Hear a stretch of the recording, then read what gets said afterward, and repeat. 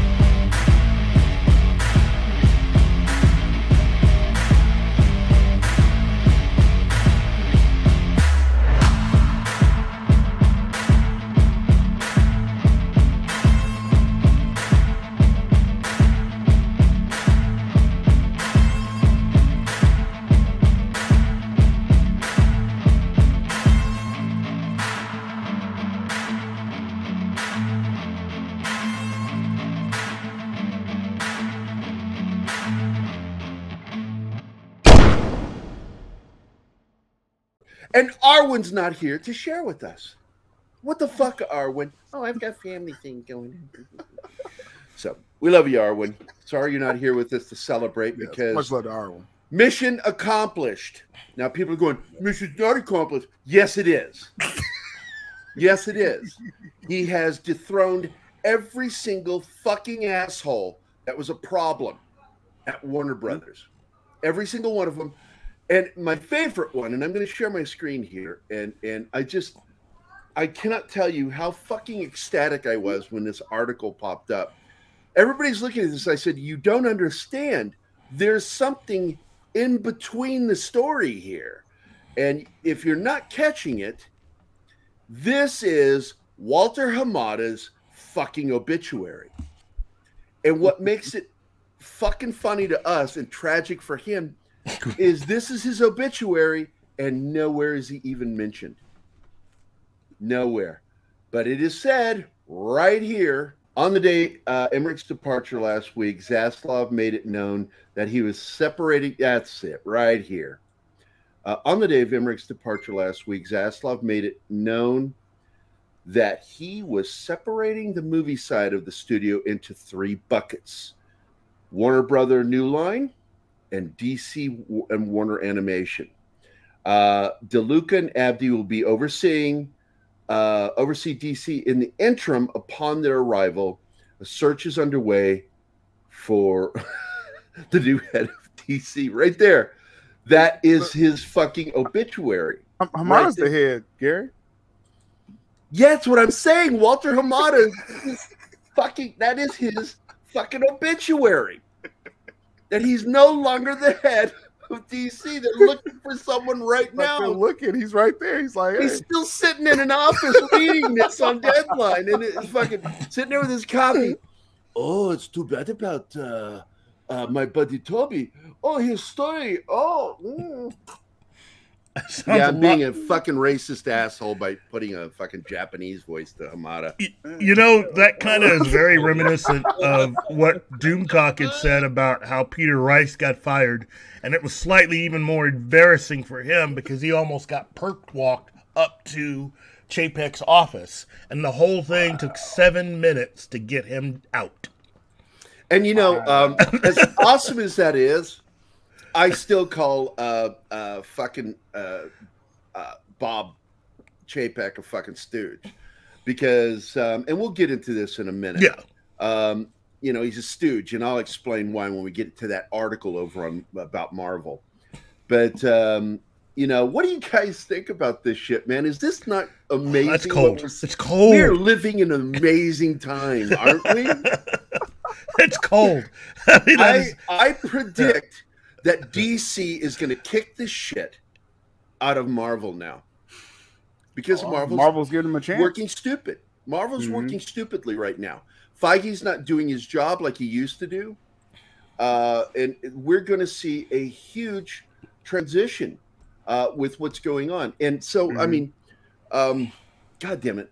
You know, we see how Zaslav moves, right? Like, you know, it's in phases. If you see, like, from the beginning of the merger, he's like, I'm gonna take care of the Warner Media hierarchy, and they were just like dissolved in one day, right? And he says, next, I'm going to the film division, and then we see what's happened this past month. It's like he's wiped out the entire WB film execs on this show. We said that, you know, a lot of this would be wrapped up by June. Yeah, and that Hamada would be gone by June. We predicted that. We also predicted first that so would Toby Emmerich, but then we got wind of his new contract. So we said, well, then he'll probably be gone by December. Fucking by June. All of them. That's what's not playing around, bro. We were right the first time. We need to stop second guessing ourselves. Well, I think a lot of the stuff with Ezra Miller helped to really push a lot of that forward quicker. I think there was almost the willingness to wait, but after a while you just get beat over the head so many times in the media, so much stuff comes out that I think Zaslav had just about had it. You know how, mom and dad could only take so much from the kids, and they just decided, you know what? Everybody's in trouble. Everybody's getting a whipping. Yeah, and just to make it clear to everybody, David Zaslav fucking loves The Rock, and he loves fucking Henry Cavill. This is not a secret. He fucking loves them. He despised Ezra Miller. And I love the story when it broke. And we know Mikey was the one who broke it. That he was raging through the studio because he moved onto the studio lot. People don't realize he was there. He's on the lot, yeah. And when that shit broke in Hawaii, fucking Zaslav was raging through that office. People were cowering and hiding in their offices. I guarantee you people were under their desks. I fucking bet you money. Keep in mind, this is the film division execs. All of them are about are being fired one by one. He's walking around that office screaming, "Where's Emmerich? I'm going to kill him." Yeah. You think hiding in your office and locking the door means anything? I mean, it's just like when you lived at home with mom and dad. If you lock the door, dad's just going to kick it down. And it's only going to make him madder. Daddy Zaslav. So. It's exactly. Crazy, man. And you got the Carolyn Blackwood. She's the second in command. She stepped down. It's just domino effect here. Man, he's taking. It's a complete takeover, and this not only saves the superhero genre like we like DC, but just films as a whole for WB.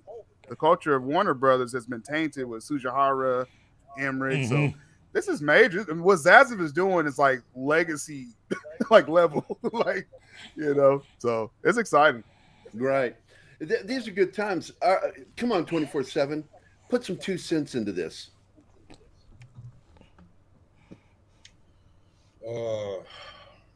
Down with the axe. Let's make it happen. But honestly, I think it was about time. I just hate that a lot of things got. It's like a lot of people knew that their time was up. That's why CNN Plus went up. That's why a lot of people tried to do their last minute green lighting of shows and movies and all kind of shit. And to be honest, that should have been a real fuck you to David Zaslav to his face.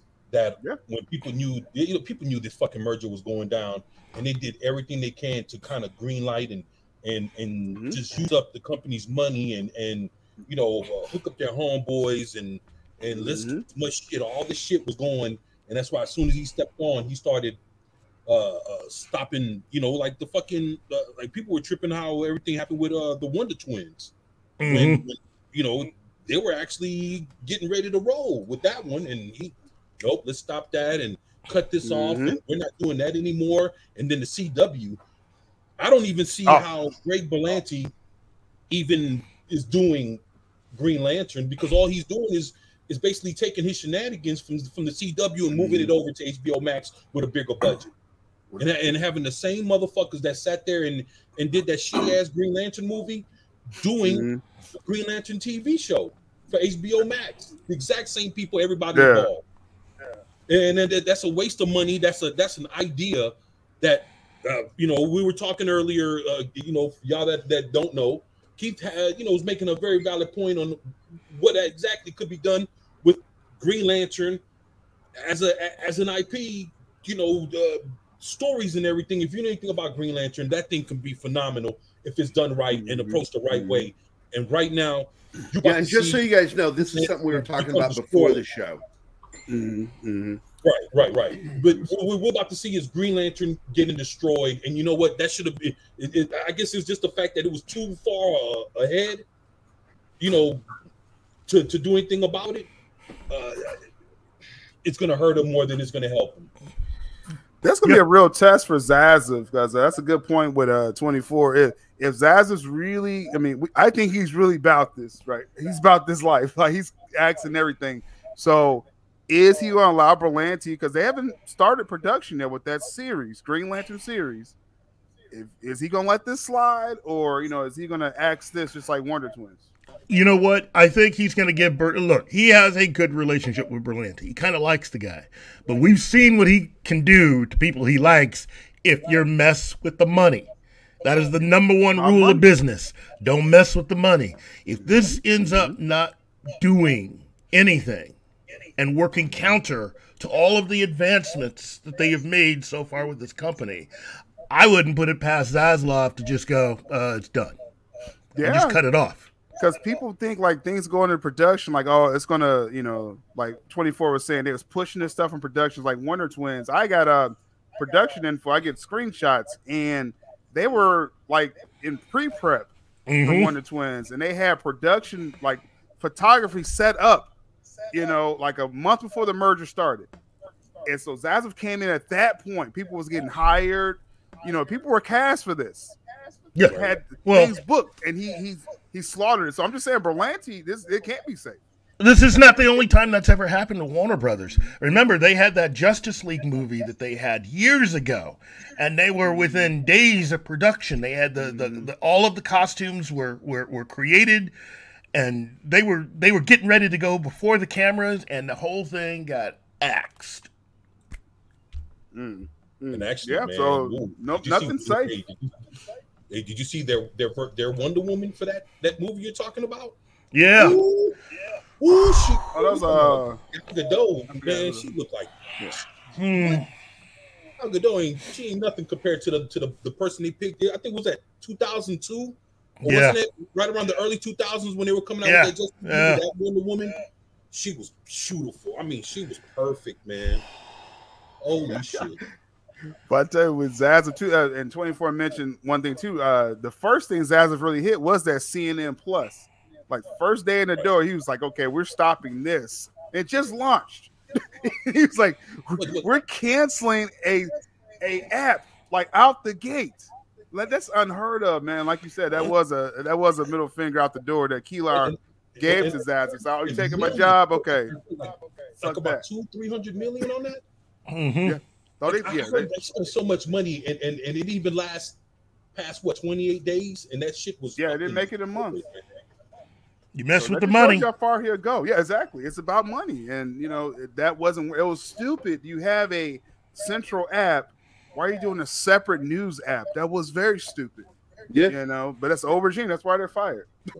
You know, ultimately, Warner Brothers, I think, as we've stated before, it looks like Zaslav is just basically trying to fix this up enough so he can eventually turn around and sell it. And whoever ends up buying this is going to get a company that's in really, really, really good shape. Actually, I was thinking, what happens if this thing goes so well that he end up keeping this motherfucker? Well, either way, he's going to have ties to it. Like, even when he sells off, he's going to have his stock options. He wants this to be successful because he's going to retire off of this. You know, but yeah, I mean that's a thing though. 24. It's like, what if it's going so good? It's like, let's keep this train rolling. You know, but in the beginning when they announced his merger, me and Mikey was talking about that too. It was like 4 or 5 years he wants to flip this. You know, you flip a company like this. Yeah, they would. Yeah, we talked about that. Whiles ago. I remember hearing about that. That's the over plan. A year ago, man, when they were starting to pursue it, that the purpose of buying this is to, you know, get rid of all the bullshit, beef it up, and then sell it, man. And may sell it in sections too. But yeah, go ahead. Right. And but I was thinking, but what happens if after all the hard work he's about to put into correcting, all the bullshit that's going on with this company, he just looks at it and everything's, DC's fucking beating out Marvel, shit's getting better. People are spending money at the theater to watch their movies. Hopefully brings back Christopher Nolan, after the whole Warner Brothers fuck up. There's a lot of things he needs to fix that, that all that the streaming service, HBO Max and all that shit had fucked up. It destroyed a lot of relationships with actors and a lot of directors. And hopefully he can fix some of that shit to bring back, the people that he needs in order to, create some of the good shit that we enjoy. The fact that Warner Brothers, that company destroyed their relationship with Christopher Nolan, dude. Yeah. Come on, man. I mean, he's tried and true, man, and he was a Warner Brothers man. As soon as I heard that Zaslav, it was confirmed he reached out to Nolan and they had constant conversations, I was like, Toby's done, because Nolan. That's the first thing. That's why Nolan went to Universal, because of Toby Emmerich. An auteur director. You lose him because you didn't want to give him a full theatrical run for his next film. That's why he left. Toby said, no, we're going to give you 45 days. So that messes up bonuses. That messes up his Nolan's money. So I was like, Zach is going to repair relationships right there. It showed me. With Nolan. So let's move on to the next subject by first taking a moment of silence for Toby Emmerich and Walter Hamada. You will be missed by no one.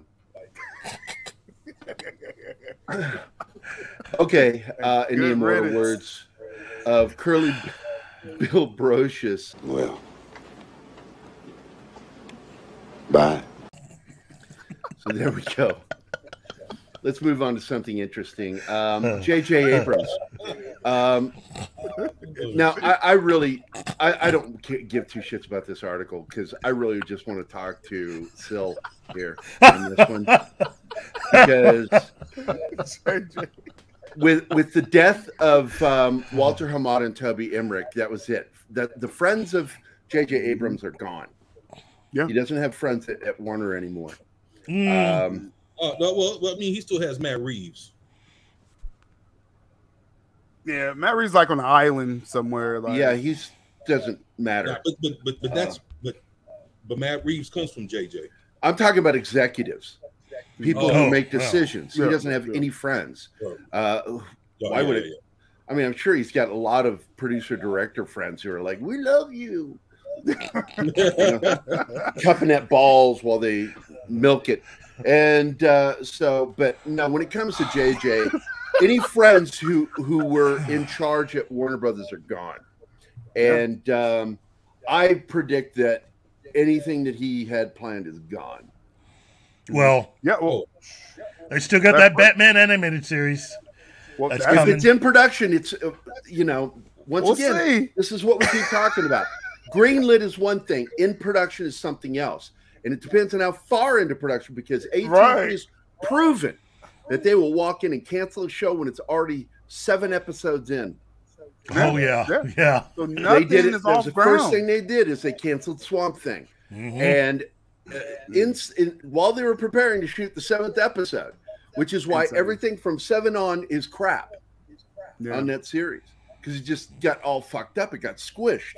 We have to wrap this up instead of in 13 episodes in 10. And let's see with the J.J. Abrams thing. Zaz have already axed that original sci-fi drama that he was trying to do through, Bad Robot. Look, his only chance right now, in my opinion, is anything original. And they axed that. So it's like, now you hear him because the budget was going sky high, and that article had touched on, it referenced an article. Zaslav is not going to put up with his shit. Yeah, he wanted more than $200 million for an original series, when Game of Thrones kept the budget under 200 for the House of Dragons. And he's like, why am I spending more on this original unknown than Game of Thrones? That's how Zaslav thinks. Like Keith was saying, it's about the money. Because it's J.J. Abrams, baby. Wait a minute, did he destroy Star Wars and Star Trek? He said, fuck J.J. Abrams. Zaslav once said, fuck Clint Eastwood. Okay, so well, and that blew my mind because he's got them a lot of Oscars. That's what I'm saying. Zaslav don't care. I kind of felt a little funny about that. Show business. You know, he's one of those guys because. Oh wait, what? No, I was saying I understood that. I was just thinking like the way that whole Clint Eastwood situation.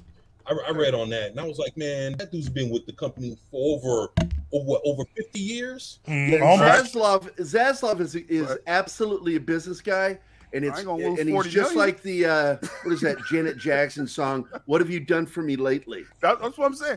They lost $40 million. They spent $40 million actually to put out Clint Eastwood's film. Only made $15 million worldwide. That's a loss. It is a loss. It's absolutely a loss. Yeah. But this is the sort of thing that producers, big actual movie. See, David is not a movie producer. He's a businessman. So he's not going to understand what Eastwood means to Warner Brothers. Mm-hmm. But I guarantee you Discovery does. Discovery, and I warn people too, Discovery is absolutely woke. If you don't think they're woke, go check out their fucking programming. But they're intelligently woke. Because if it doesn't make money, if it doesn't bring in viewership, it's gone. I'm telling you, Zaslav, I know he's a capitalist. He has to be. But if there's an audience for like just a transgender show or some kind of documentary, he's going to give that to the audience. If there's an audience to watch paint dry, he'll give it to him. He'll give it to exactly. But as soon as he starts losing money, he doesn't care. I mean, he's already doing it with Discovery with the Tyra Banks show about kids being drag queens and shit. Mm-hmm. Right? Are people watching it? And that's just it. If it's got an audience, because this is what I tell people all the time. Look, as long as you aren't grooming kids, I'm okay with whatever you do. But when you start involving kids, I've got a problem. So if we've got shows about kids and being trans, I've got a fucking moral issue. I'm not even Christian. Mm-hmm. I have no religious beliefs. I absolutely have a fucking problem with that on a moral, ethical level. That you shouldn't be involving children in anything that deals with sex.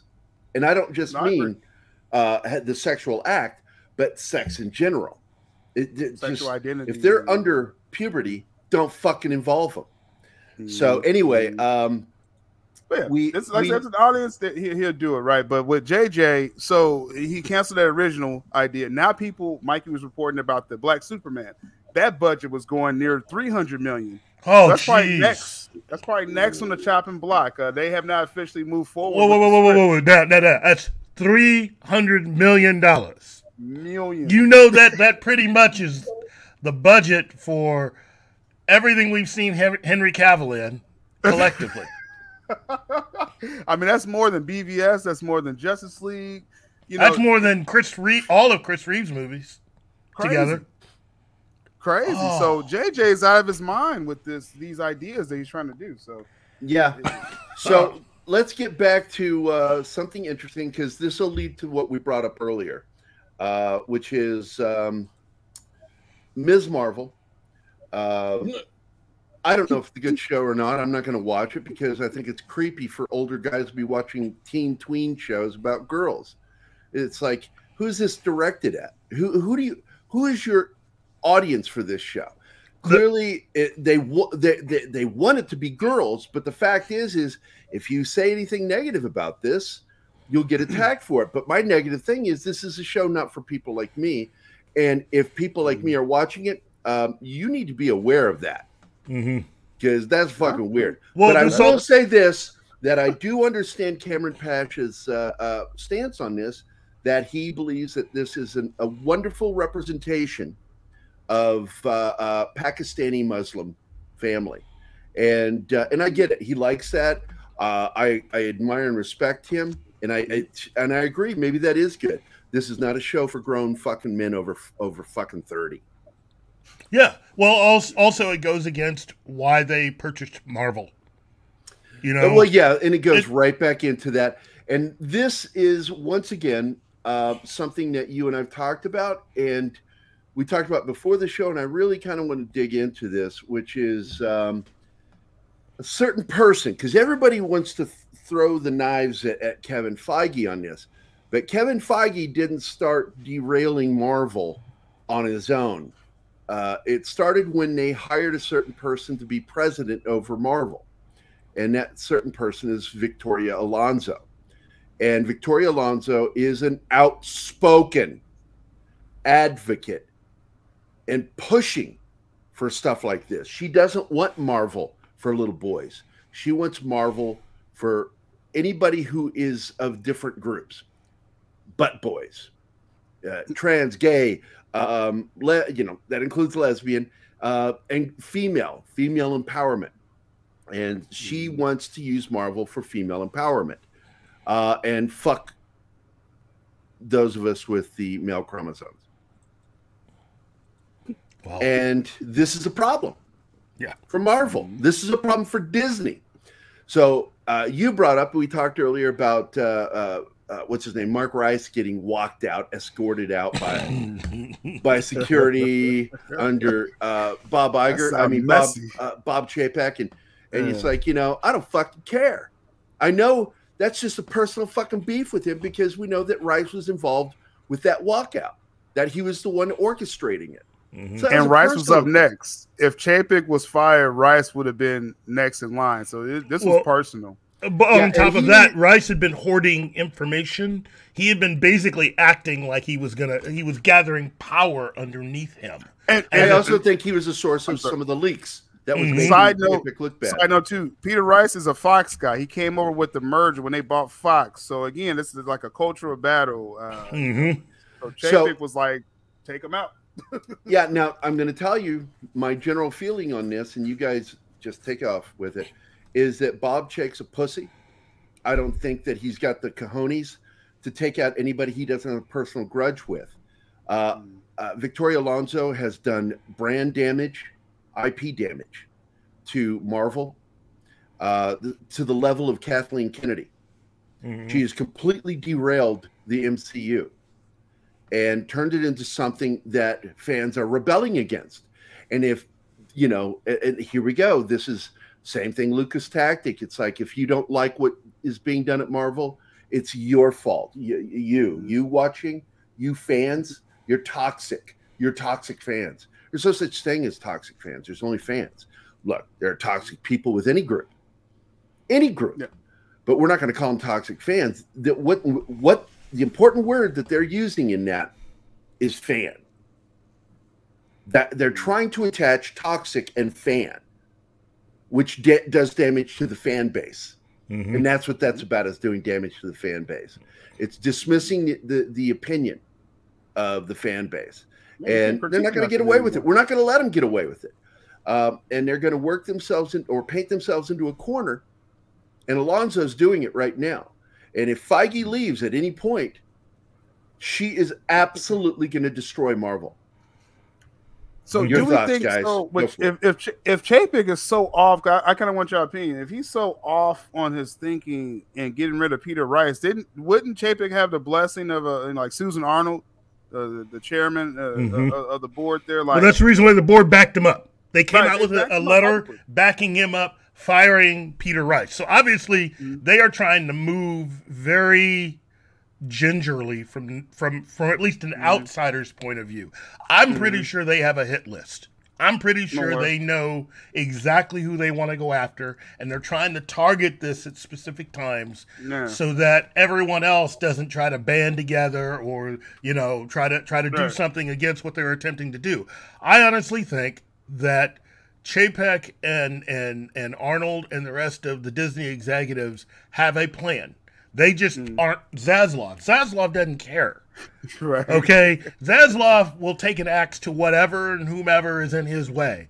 Chapek doesn't really have that going for him. So he has to be very gingerly, because there's still the distinct possibility that he could be out of a job in less than a year. Isn't it a turn? Like, because I know Gary, you're not that optimistic still. Because I thought this was a move in the right direction by Chapek, because if he has the blessing of the board and they're trying it's not because of the fact that it was a personal thing. It had nothing to do about riding the ship. It had to do with, I know it was protecting you, Fredo. I know it was you. Right. And then the boat ride out to the river and a bullet in the head. That's what this is about. I mean, sure, it had a little bit to do with business, but very little, because if he really cared about business, like he's did with Rice there, then he would have done the exact same thing with Victoria Alonso. When he does it to Victoria Alonso, I will change my tune on him. Yeah. And as far as Mr. Allen, I don't even think he even got the boat ride. He walked in like it was Lethal Weapon 2 and saw the plastic on the floor and went, uh-oh. And next thing you know, lights out and he's talking to Elvis. So, you know. Well, thank you very much. It was like that. It was like that. So the jury's still out on Chapek because I was like, hey, it was a surprising move. And I just, was hoping it was going in the right direction. But like you saying, Keith, we may have to wait a little longer for these power moves like Zaslav is doing. We're getting spoiled by Zaslav. Well, but the other thing is that Warner Brothers, while they did have a lot of very woke people within their industry, within their company, what Bob Iger did to Disney is he brought in people on purpose. He put people in places to make it more of what it is right now. If you're going to try to get rid of those people, Zaslav didn't have to work that hard. He swung the axe, and I'm pretty sure some of the people that he ended up getting rid of weren't really woke themselves. They were just being bad business-wise. Bad business. All of you guys, according to Zaslav, everybody working for Warner Brothers is working here for one single purpose. And he would go up to each individual and ask you what that purpose is. The correct answer is making money. So why make the Clint Eastwood movie? Any answer that was not that means that you were not here for the right reasons. Yeah. You can't do that at Disney now.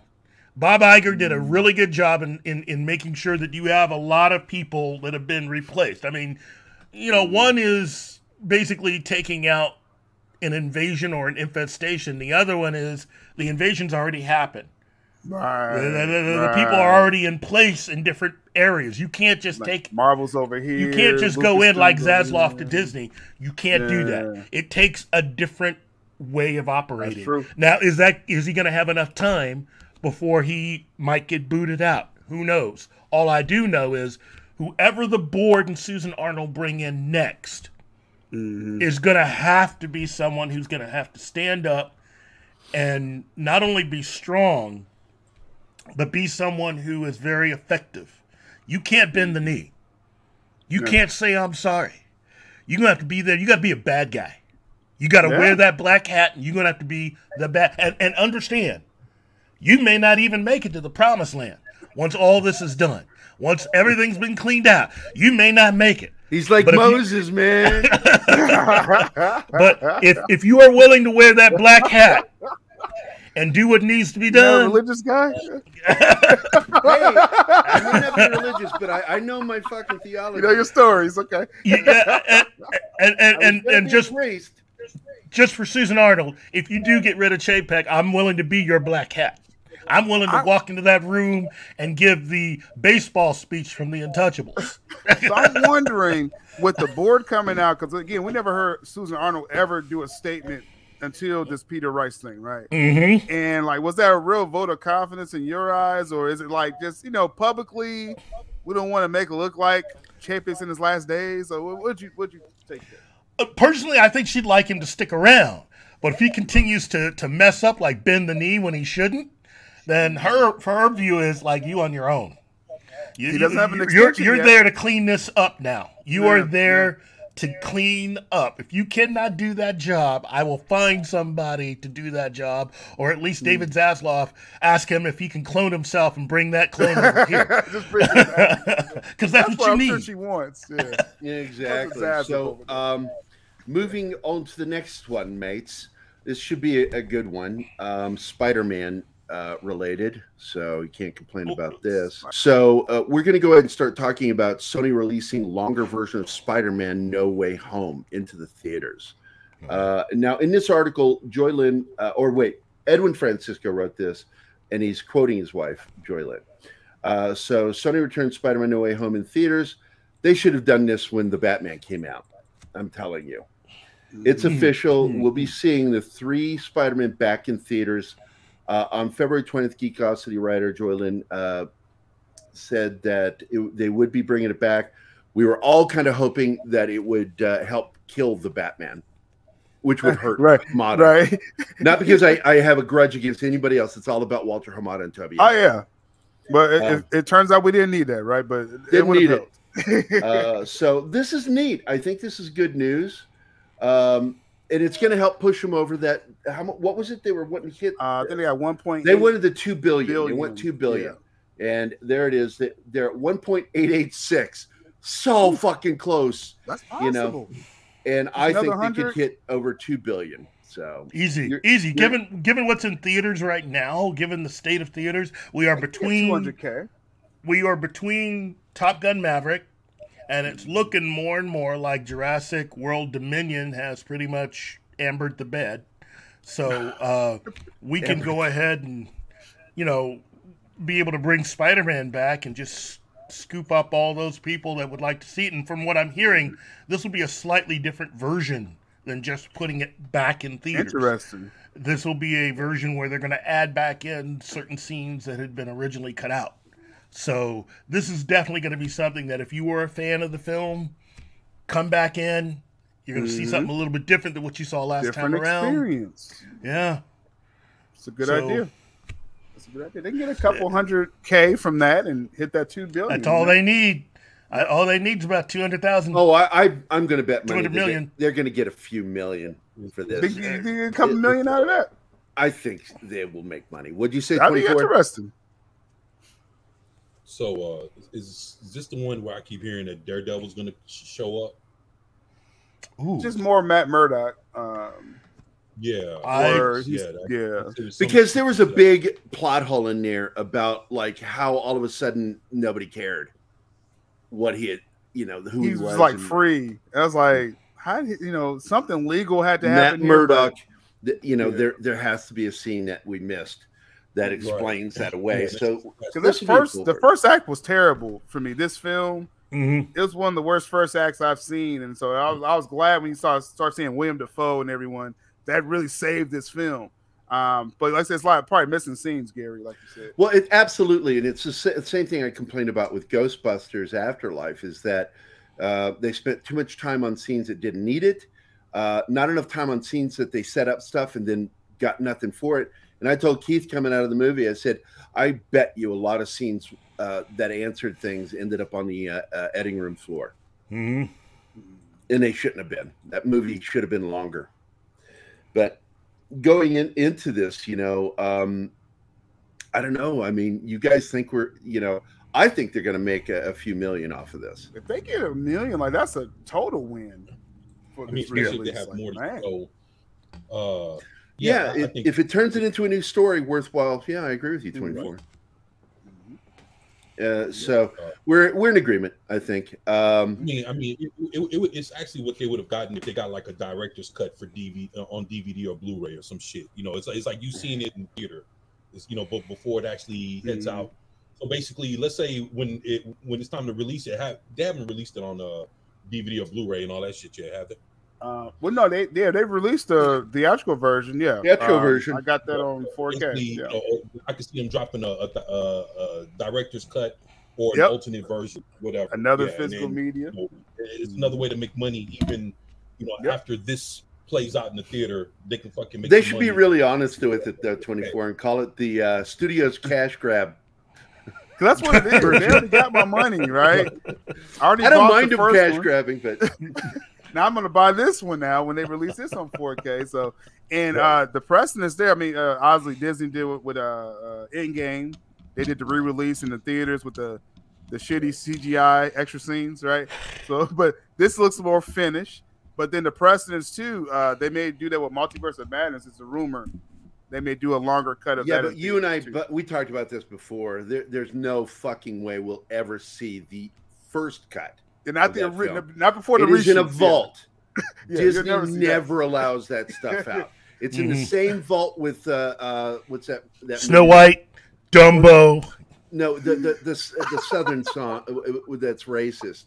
The Disney movie. Oh, Song of the South. Even though it's not racist, Uncle Remus's character is not a racist character. They call it racist, so it is. And they call it racist. and the full version of John Carter.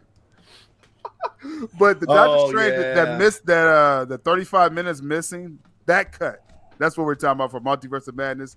That may be re-shown in theaters too. So we'll see. Yeah, more America Chavez. Well, and Tom Cruise.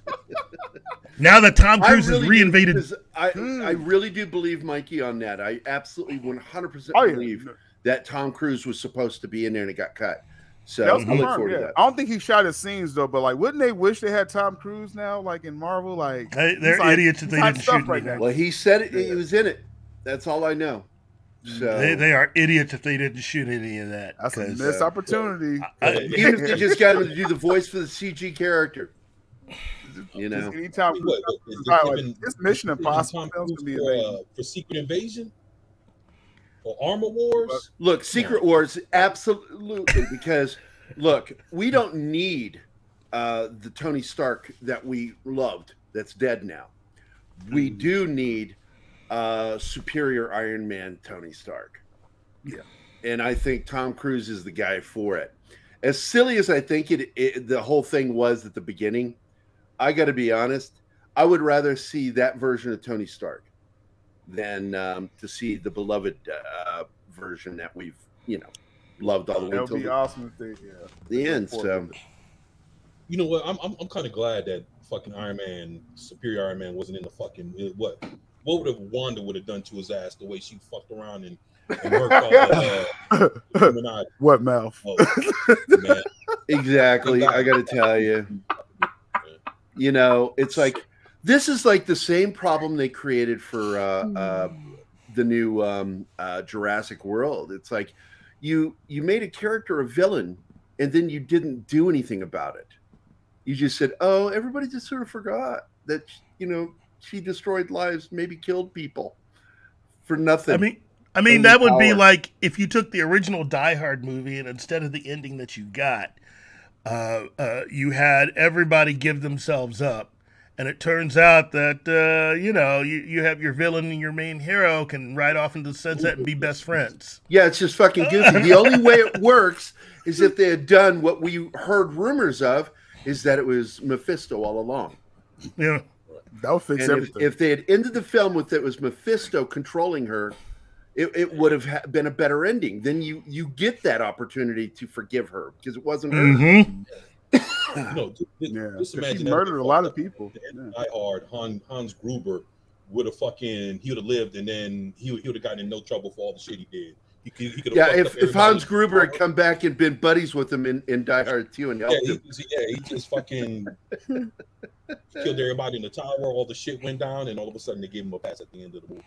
Yeah, exactly. Yeah, that's exactly what they did with the girl in Jurassic World Dominion. I mean, in Fallen Kingdom, she is a villain. She's absolutely a villain. She's the reason people are dead, and nobody fucking seems to remember that. It's like if she hadn't pushed that button, the people wouldn't be dying. She did it. She chose empathy for dinosaurs over people. It breaks Ian's fucking statement. They had their chance. And nature selected us. So, but here we go. Let's move into this interesting territory. I guess it's interesting. Florence Pugh's Black Widow to return in Thunderbolt movie. I'm interested. Well, I'm a fan of Florence Pugh, so that's. I think she's great. She is great. She is nowhere near as sexy as this young lady, but she's fun. And she does have an interesting character. Some swag, I like her swag. She should have been Supergirl for DC. I'm just saying. And I do want to say, despite my dislike of Hawkeye, I really do like what's her name here. Haley's awesome. Haley is fucking cool. She is a phenomenal actress. She's such a cute little actor, and I like watching her. She's quirky and fun. Yeah. But she's not fucking Hawkeye. And when I get told I'm going to see a Hawkeye show, I want fucking Hawkeye with a backstory and a real story about him. And she's the fucking side character. Well, you had her backstory and everything. Yeah, I know. It's the classic fucking Marvel DC. Marvel Disney bait and switch. And they opened up actually with her backstory. That's amazing how they did that. Well, and the thing is they were thinking they were going to have another season anyway. My thing was, why would you blow the entire opportunity with her as a story lead?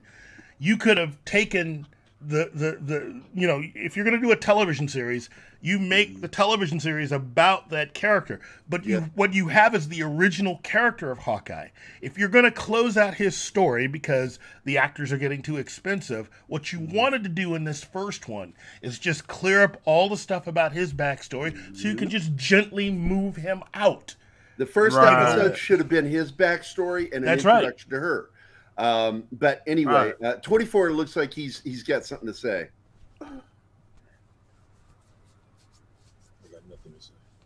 Now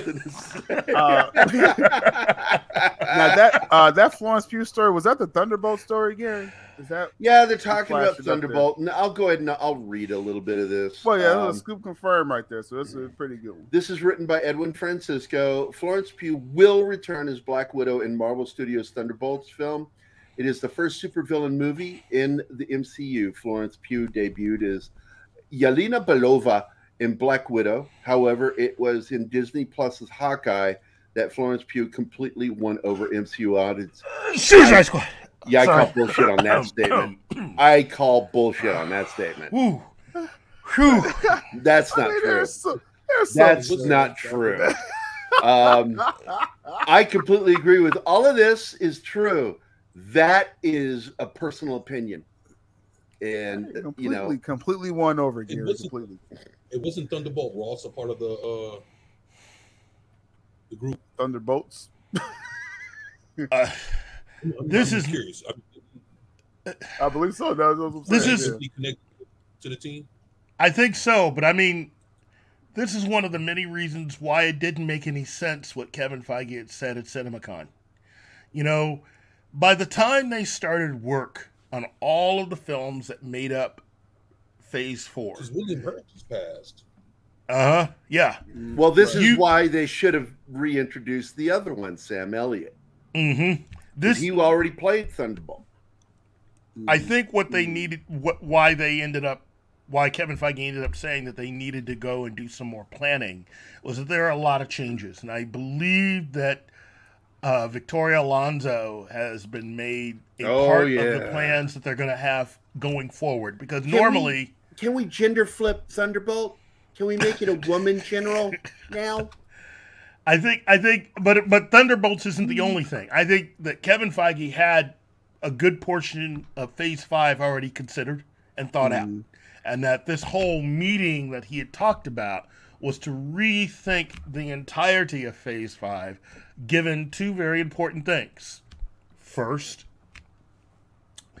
you now have to reconsider everything since you didn't have James Gunn to help you plan out the stuff that you were wanting him to do.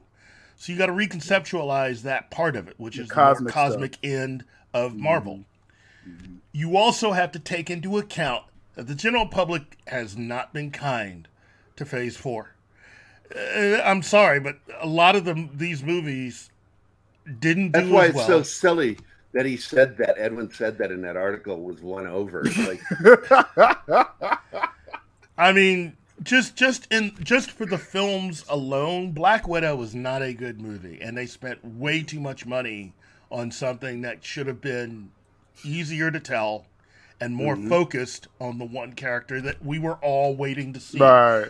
Not that Florence was bad at all. She's phenomenal, and I love her. Yeah, I didn't mind it. I'm completely won over. The characters in the story. The problem was the story. There's no story. There's no real story there, and it was just all a series of scenes because it had no logic.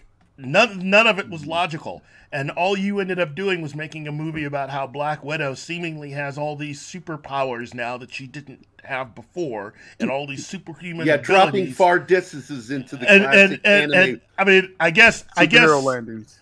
I guess spending all that time with the Avengers kind of gave her superpowers by osmosis or something. Right. I mean, when you see her in the Avengers, that's the version of Black Widow I thought we were going to see in this movie, which is more of a super spy, which is really what she is.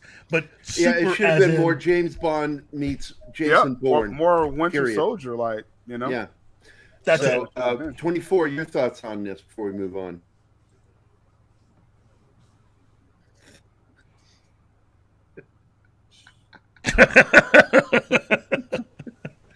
But real quick with that Thunderbolts, I don't that was think he Mikey's likes scoop from last year. Mikey did scoop with Thunderbolts was being a project, so that was confirmed. So that's another one. Yes, for Mikey.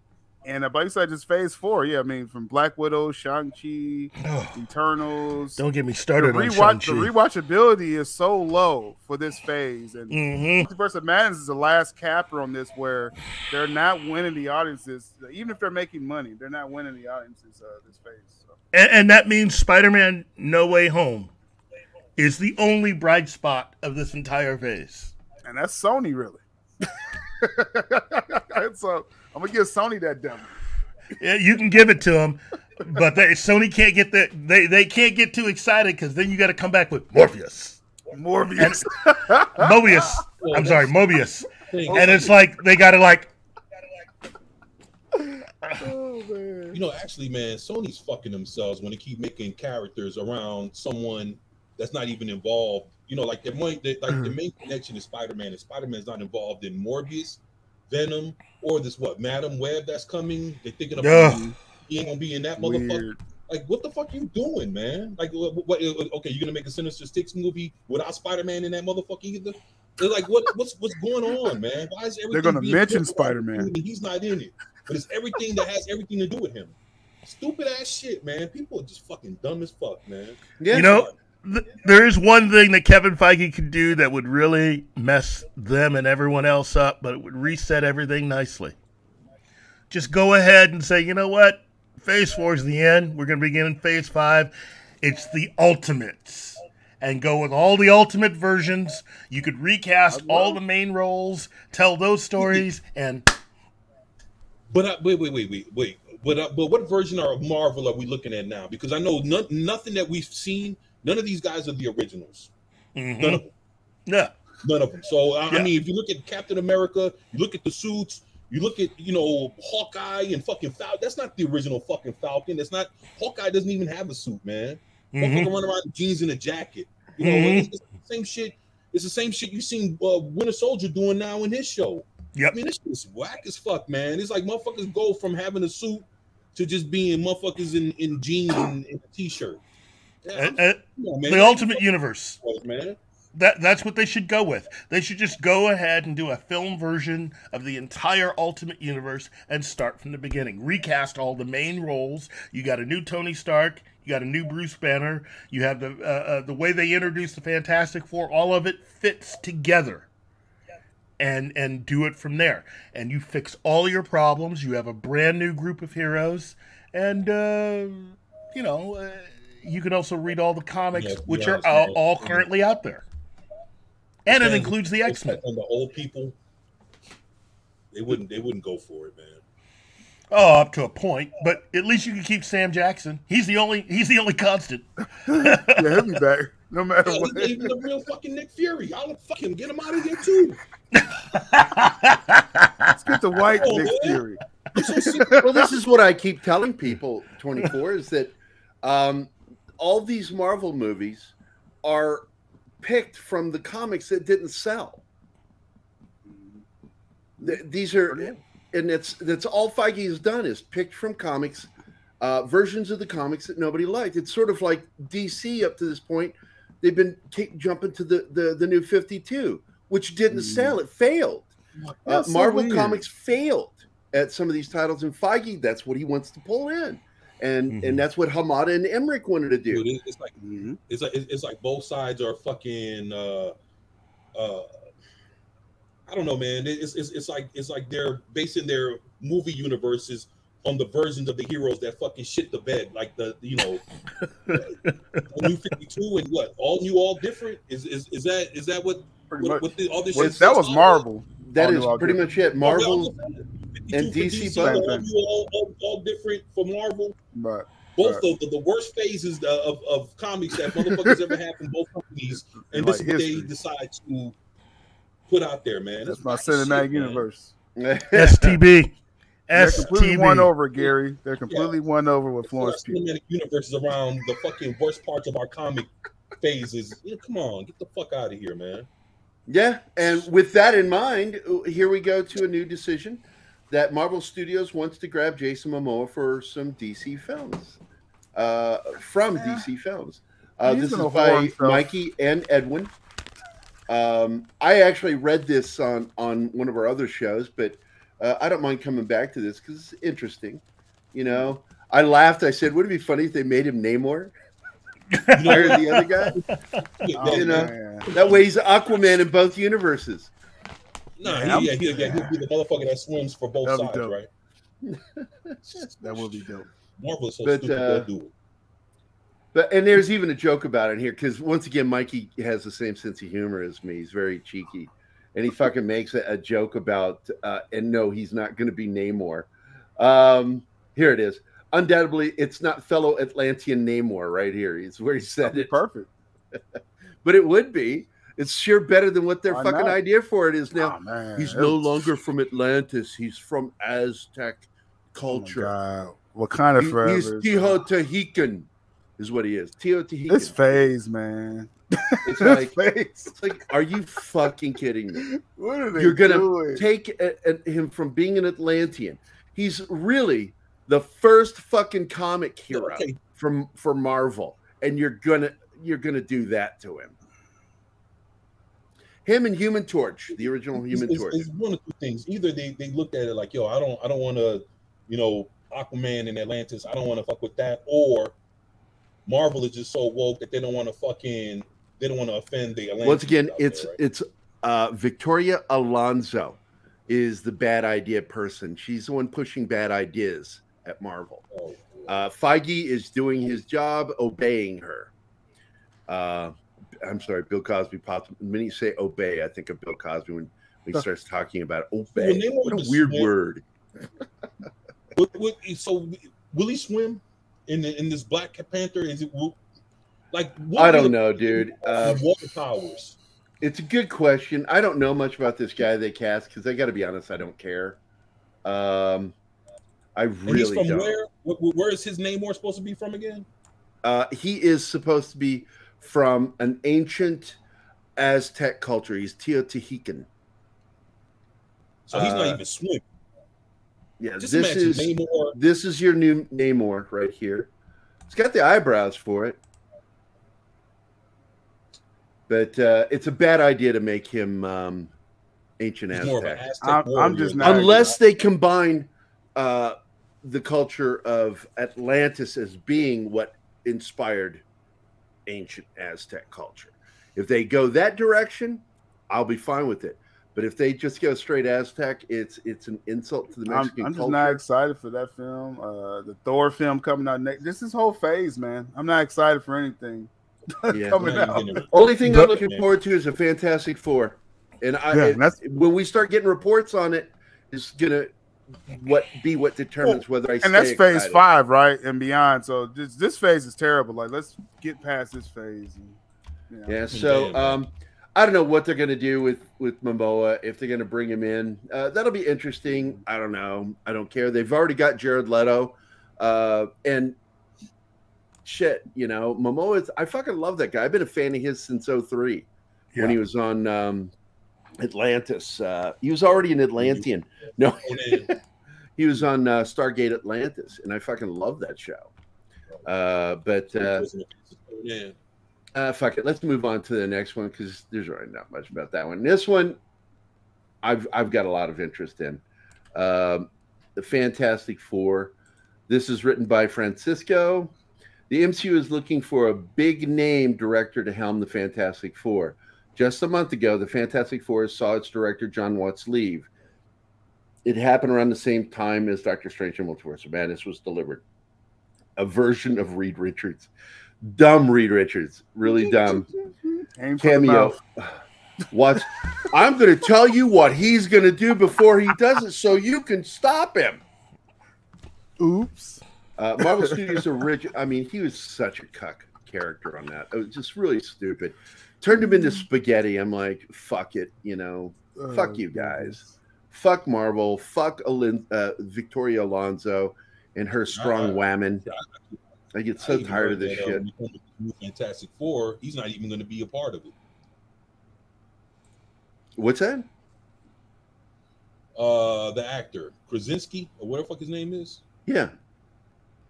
I heard he's not even going to be in the movie. He's like whatever they're going to come with this new Fantastic Four. I heard they're going to recast a whole nother guy. Who said that? I've not heard any of this. Yeah, no, I'm telling you, the reason why is because since he was like the fan picked or whatever, yeah, they put him in there for the Fan service. Doctor Strange movie. But then when it comes to this new Fantastic Four, I heard they casting a whole new dude. I mean, maybe you know, just in case they do. I can tell you, Mikey didn't talk about that because that is not what Mikey said. No. I'm saying that's. I heard that could be another thing that can happen, just for the simple fact that they already used his. They already used him up, man. His version. Yeah, up. I see what you're saying. Yeah, well, yeah, that could very well be the case. Right. I also heard rumors that rumor. Right, exactly. They could be looking at Jason Momoa for the Thing. Well, that one I thought was a good idea. That'd be interesting. That'd be a different take on that character and would explain why he's so freaked out once he becomes the Thing. Because, you know, he's a big guy, ladies' man, and now he's this, you know. That kind of ruins his game a little bit. But look, if they're looking for a director, I don't know why they are looking for a director. Kevin Feige owes Edgar Wright big. Okay, let Edgar Wright direct the movie. I'm not seeing where the problem is. You know, Edgar Wright should be the director for this film since he got kicked off of Ant-Man. So, I'm sorry, since he left Ant-Man of his own volition. Yeah. But I just, he's a talented guy. And if you could look at all his movies and the fact that he is a big freaking nerd, I can't see why you wouldn't have this guy direct your Fantastic Four film.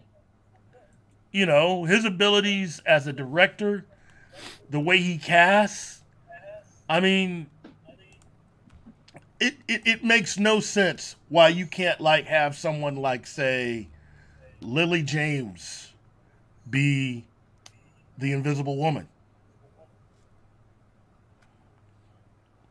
I mean, you know, I always thought that John Bernthal would make a good Thing. But, you know, what do I know?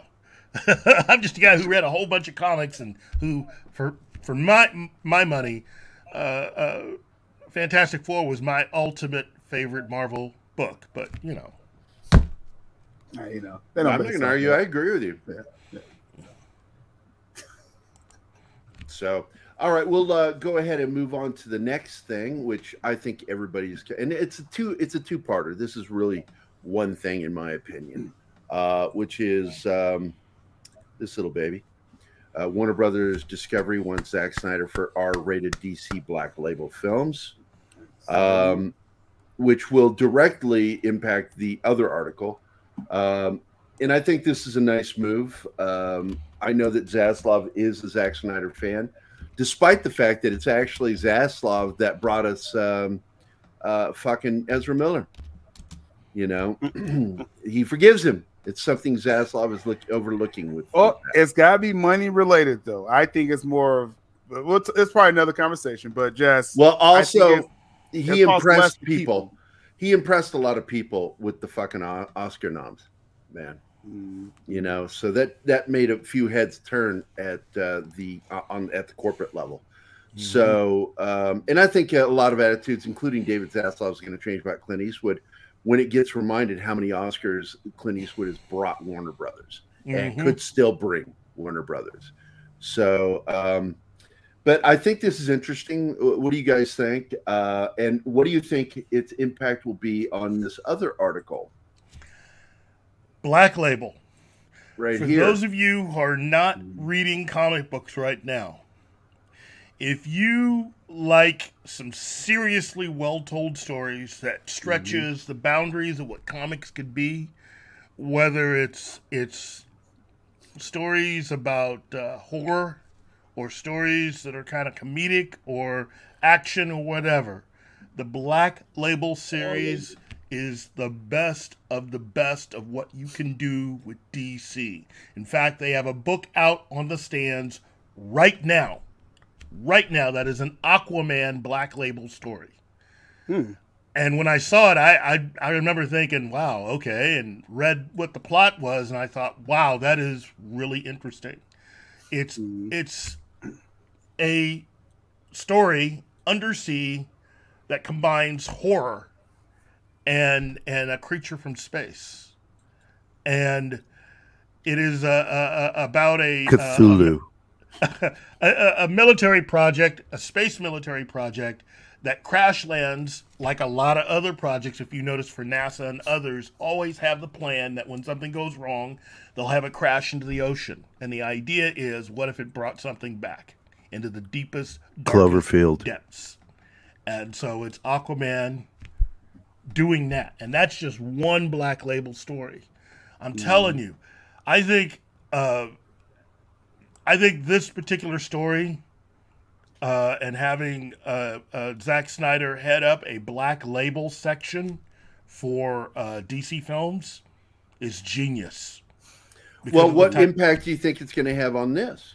So it kind of leads to this, right? Because it's really, is Zack Snyder doing projects within this Black Label, like one-off stories, like what the first Joker film was supposed to be a one-off story, but but with these sequels, is this still not going to fall under the Black Label? Well, this is an example of a Black Label. Like it doesn't have to connect to a Justice League storyline. Yeah, so it won't connect. So this because with Todd Phillips, Now, personally, I don't think this is a very good comic that they're basing this on. Once again, it's not that bad. Yeah, the word there is that. It's not that. It's not that bad. I don't think it's that good. Is my problem? Yeah, 3 Jokers. It's not a bad read. Not a bad read. So once again, the whole thing about the first Todd Phillips movie was that Joker is an unreliable narrator. So therefore, we don't know what's real and what isn't. Are there bloody footsteps? What's real? To do a sequel to it as an actual sequel, I think is a mistake. It kind of screws up the premise of the first story to do it. But they're going to do it. Well, I don't know. Zaslav could change his fucking mind now that everybody's fucking gone. We could see this story disappear really quickly if he was not a power behind it. But Mikey did write this article. So, and he wrote in here that Joaquin Phoenix's Joker sequel now has a title, and it hints at Batman 3 Joker's comic book. On June 10th, 2021, we scooped that Batman 3 Jokers could influence Joker 2. For the record, director Todd Phillips called the movie Joker Folie à Deux.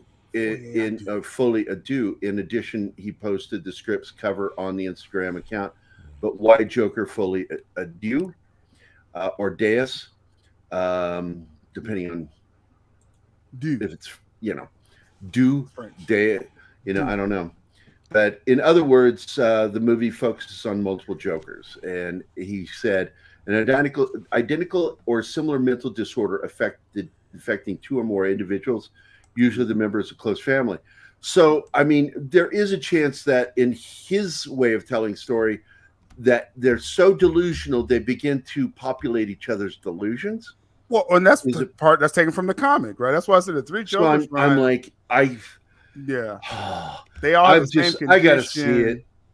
One's a real Joker. Now, I think a mistake we're making is assuming this is a direct sequel to the story we saw in the first Joker film, right? Maybe this. If it's not, then take that number 2 off it. Well, it doesn't say 2. It's foyer I do. It's again that mental condition. In the article, though, Mikey refers to it as Joker 2. Well, I'm not going to say Mikey's wrong. I'm not. I'll never call him wrong. But I'm just saying, if it's a Black Label, if that first article you had, if it's a line of stories that can be disconnected, one-offs, I mean, it's possible. Todd Phillips can make an original story, but it still have Joaquin Phoenix in it. I mean, and Joaquin, up to this point, has been against doing sequels. So, look, I would like to see it if they keep it separated from everything else. If this continues to be the story of a man who has a mental condition and identifies with dressing up like this and causing problems in the city, I like that. You know, I like that a lot. If you want to make this part of a attach Batman and other things to it, no, it's not going to work because it'll begin to fall apart. You know, I just think overall, I think Todd Phillips, since he's gone through the trouble of writing this, you either make a decision as to whether or not you want to fund it. If you want to fund it, give him the money, leave him the F alone, and let him make the movie. And if you're going to make a black label section for this, go ahead and contact Zack Snyder, see what he has to say as far as any other movies outside of just this film, and get his input along with Todd Phillips' input for all movies that you make under the black label section of films. Because there are a lot of characters you could choose, and it doesn't always have to be villains. I think the next one I would do would be The Question. And you could make it for around the same amount of money that you made the first Joker for, about $60 million. And you'd make it like an extremely paranoid version of the X-Files mixed with just about every paranoid, delusional type hero you've ever had. Of course, then again, you start running into a formula with these films if you do that. But there are ways to go. 24 wants to say something. Yeah, go ahead. Who, me? Yeah, you were wanting to say something. All right. No, I was thinking like I heard they're already working on The Question. And then as far as like the Joker stuff, I mean, think about this, man. We're not even sure if Joaquin is even the real Joker at this point. So what happens if they do this 3 Joker shit? They bring in Willem Dafoe, from what I'm hearing, and all of a sudden, come to find out that everybody's been following Joaquin and he's not even the real Joker. Then what? I mean, there's so many ways you can play this thing out to where, you know, you thought you were looking at one guy and everybody's so diehard over Joaquin's Joker and he's not even the real motherfucker.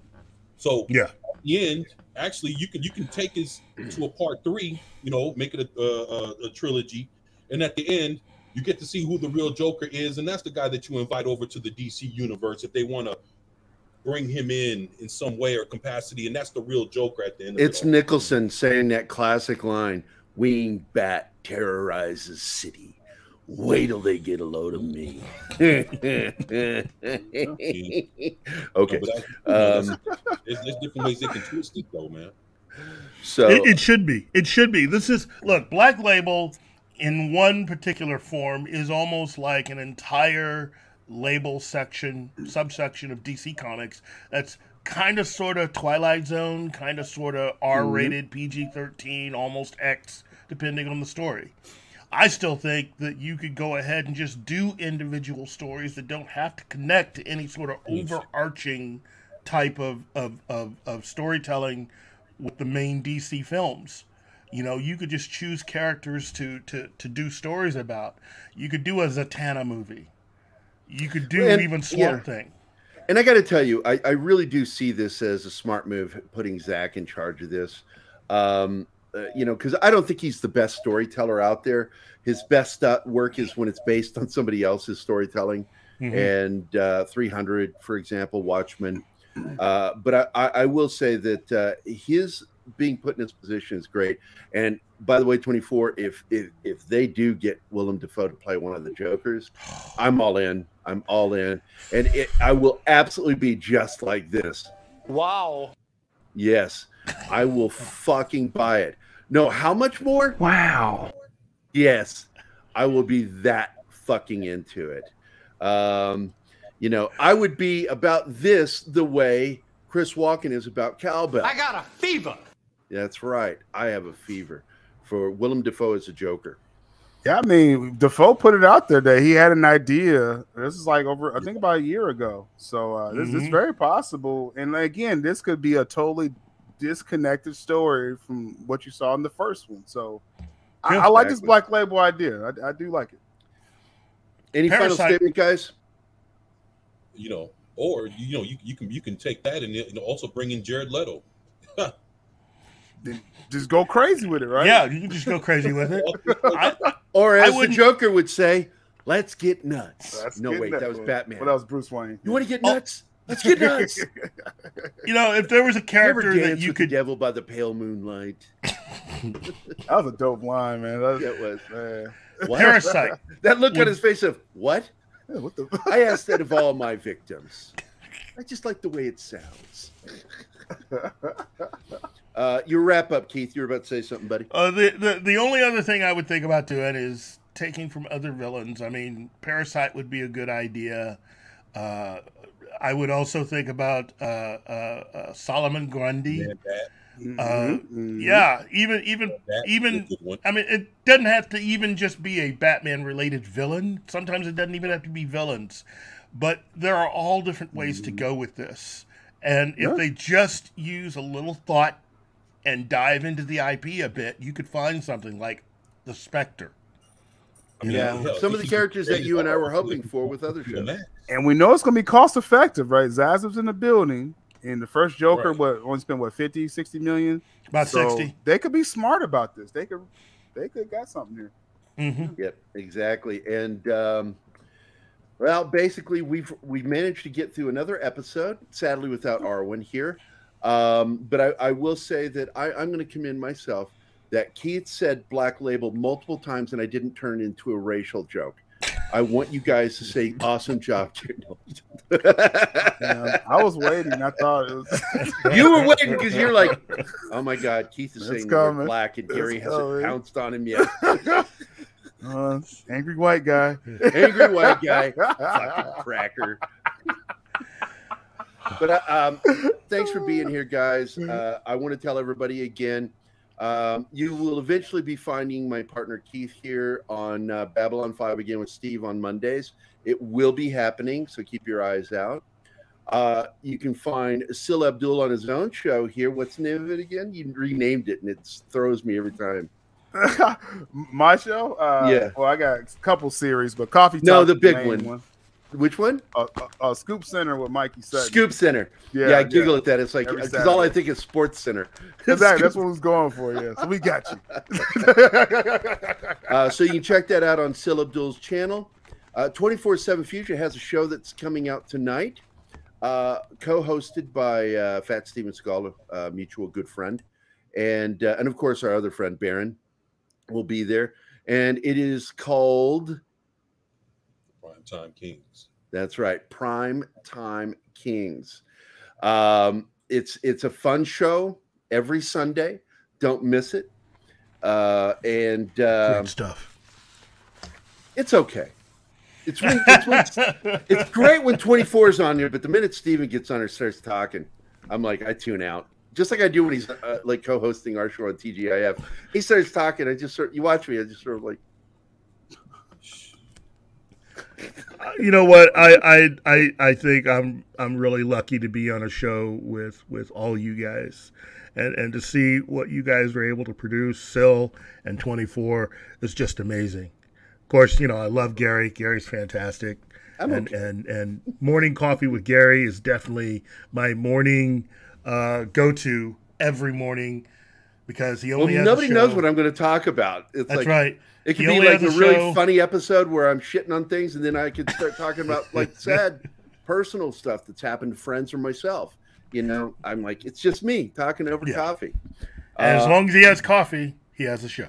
Yep. And that's actually the tagline, which is the show that lasts as long as my coffee. And because once the coffee's gone, I'm done. I want to go. I got to eat my breakfast, take my morning shit. So, with that said, I want to thank you guys. This show wouldn't be happening if it weren't for you guys being a part of it. And I deeply appreciate both of you guys down there, and Keith, of course. But 24, I love you, brother. Sil, I like you as a friend. And it's like a I love you too, buddy. I love you a lot. I like. Come on, let's not get gay. But this is Scoop Zone with 24/7 Future Me, Sil Abdul, Keith, and myself today. And get up for lunch. Hey guys, thanks for watching Pop Culture Mindfield. If you've enjoyed the show, please make sure to like, subscribe, and don't forget to click the bell icon for updates on our shows and channel. Also, please leave a comment, and we'd like to know what you thought of the episode, as well as letting us know if there's something you'd like us to cover in a future episode. Don't forget that you can become a member of Pop Culture Minefield now. Make sure to visit our membership page and merch store at popcultureminefield.com. You can always find Pop Culture Minefield on Twitter, Facebook, Instagram, YouTube, and Twitch.